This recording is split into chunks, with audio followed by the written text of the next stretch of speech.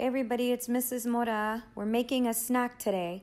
Today's snack is going to be a cheese board, or if you're really fancy, a charcuterie board.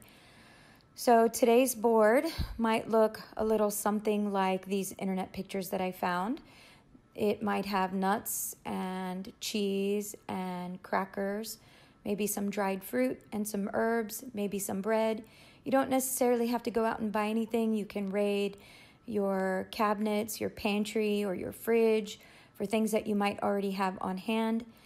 Those are some internet pictures that I found, but mine looks like this. I start with the bamboo board.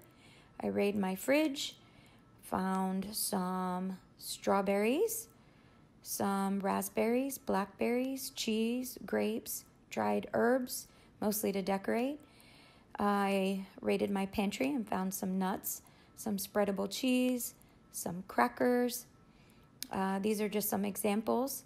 I also use salami and pepperoni and mozzarella, and you just put it on your board. This is one I made in the past. We like to eat them as a snack, but sometimes we have them instead of lunch or dinner. Try it out, take some pictures, send them to me. Enjoy. See you soon.